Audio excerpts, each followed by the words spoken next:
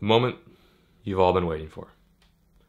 What happened to John B's face? It's doing a lot better, actually. It's looking quite nice. My nose is no longer looking like shredded salami, and my cheek looks pretty much healed. This whole, like, what happened to John B's face caused quite an uproar. Had a lot of comments rolling in, even on videos that had nothing to do with my fucked up face. It was just all over my channel. I had probably 100 comments on each video asking what happened to John B's face, what's going on? Did Parrot hit him with a popper? Did he get attacked by a giant trevally? Some people thought I got in a bar fight. Other people thought I was on a drunken rampage in Bali and fell on some concrete. All very good guesses, guys, but unfortunately, you're wrong. And believe it or not, I looked through basically all the comments and not a single one of you guys guessed correctly as to what happened to my nose and my cheek right before I caught the biggest GT of my entire life. I was actually pretty surprised. You guys know me pretty well. You're able to kind of put the hammer on the, what am I trying to say? You guys are pretty good at nailing the hammer on the,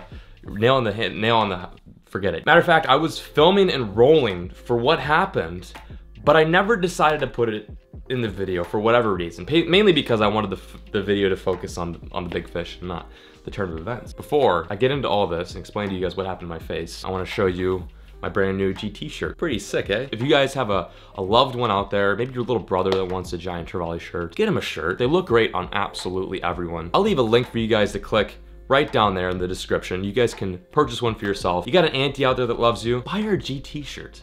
Seriously, it means a lot. By buying these shirts, you guys send me back to Bali, and hopefully I'll catch a bigger GT next time. But let's get back on track here and talk about my face, because it's been 2 weeks since I've told you guys, and I really love building up the anticipation. Hopefully you guys haven't forgotten about it. Maybe some of you have. Now it's your turn. Let's get to guessing. Is it A, did my good buddy Sammy D smoke me right in the noggin with a 110-gram popper mid-cast? Could it be B, I was filming at a local market. One of the locals really didn't like that I was filming his beautiful produce and decided to take action and get a little aggressive on me? Or was it B, was I trying to capture some sick B-roll of the islands and some of the bait fish down there and end up flying a drone directly into my own face? I'll give you guys a quick second to guess. Just right below in the comments, where it says comments, just click right there and you guys can either troll or whatever. Okay, that's enough time. Hopefully you get your guesses in. Let's roll the clip.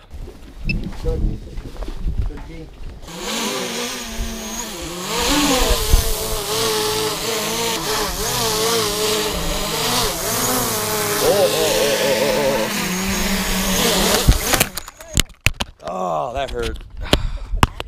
You okay? Hit me right in the face.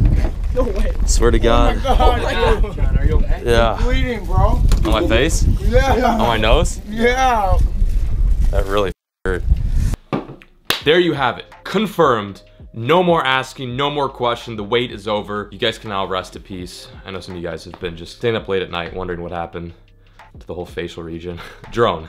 More specifically, oh God, sorry. More specifically, the Generation 1 DJI Mavic, right to the noggin. Not a story I really told a lot of my friends, little and you guys on the internet, but hey, you win some and you lose some. And when you lose some, you know, you get a prop to the face. I actually probably really could have messed myself up. If you notice, the cut was right along here and then continued on my cheek.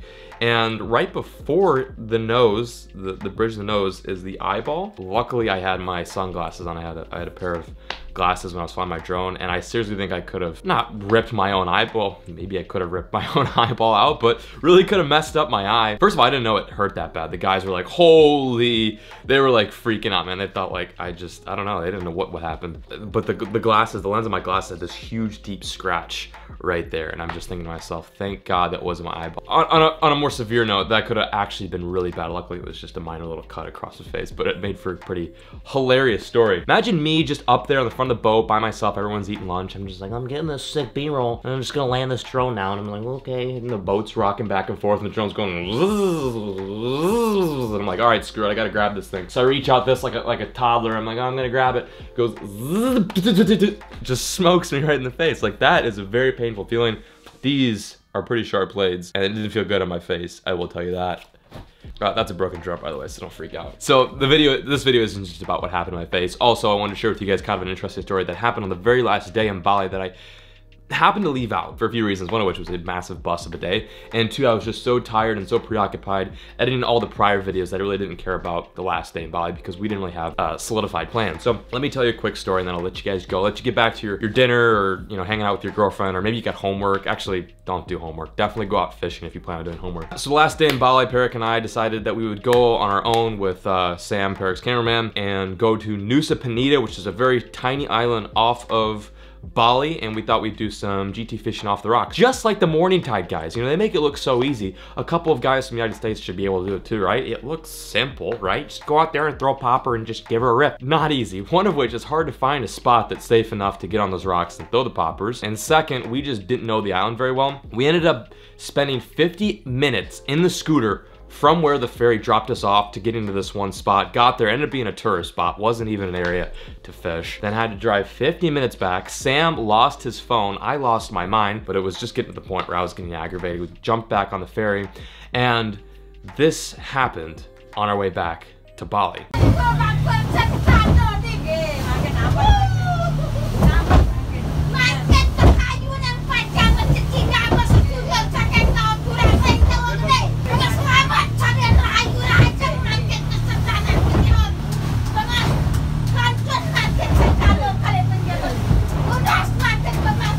So what had happened basically is we were riding along. Of course, the ferry is full of people that are local to the island of Nusa Penida, and you've got tourists. It's 50-50. As we were sailing back to Bali from Nusa Penida, we hit kind of a large wave, and it triggered this older lady on the boat, and she just goes off on this tangent, just screaming at the top of her lungs. All the pasty white tourists on the ferry, myself included, were just super rattled. We're just like, okay, what's going on?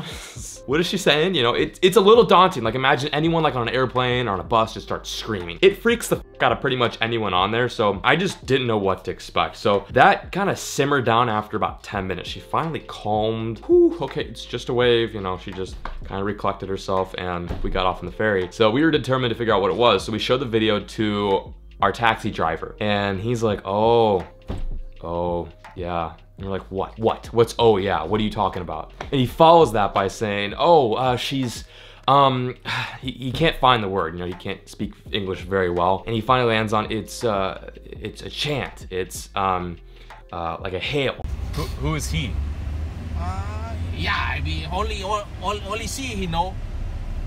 Only because he can contact, Who is he though? Who is that? God? The bed. Oh, bad. Yeah, the devil. Bed. Yeah. So she was yelling.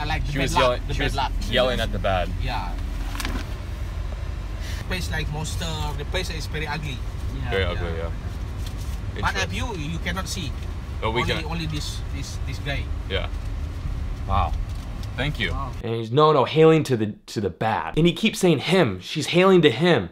And we're looking at each other like, this is something like in a horror movie. Like, what happened? Did she just curse absolutely everyone on that ferry? And he's like, she's hailing to the bad, the evil. And we're like, the devil? Like, is this what religion does she practice? And he says, no, she's hailing to the bad spirit. There's a bad spirit following her around, and she's hailing to get him away. And we told him that we hit a wave, and he's like, oh yeah, when a big gust of wind comes, or when a wave crashes, or lightning strikes, that's a sign of an evil omen following an individual. And not all people, but some people who are on the island of Nusa Penida or who practice the religion she does, which I think maybe is Hinduism, I'm not positive. She gets angry at this evil spirit, and that was her way of getting angry. So that was probably the most interesting way to end one of the worst days in Bali, one of the crustiest days fishing wise on Bali. Then we proceeded to go back to the hotel. We all were just mega gassed. Perik, do you need some milk? Oh, somebody! Help is needed right now. I smell like a cow's asshole. He needs some milk. Buddy's phone got stolen by who knows who. With some ladies singing. Life is better now though. It is. With AC. AC has made life so much better. 2-hour scooter ride downhill, uphill both ways. Yeah, I did some Travis Pastrana shit. And I got my international license in off-road scootering today. Yeah, so that's about it. Hope you guys enjoyed. I know this video is long overdue, but I thought I'd just do it now than later. Before I sign out, again, go on the Rig website and at the very least, check this shirt out. Pick it up if you like it. It would mean the world to me. and then you got a sick little GT shirt. Even if you're a bass fisherman, GT shirts are cool. Thank you for watching. I appreciate the view. And as always, folks, keep flying drones into your face. Never stop.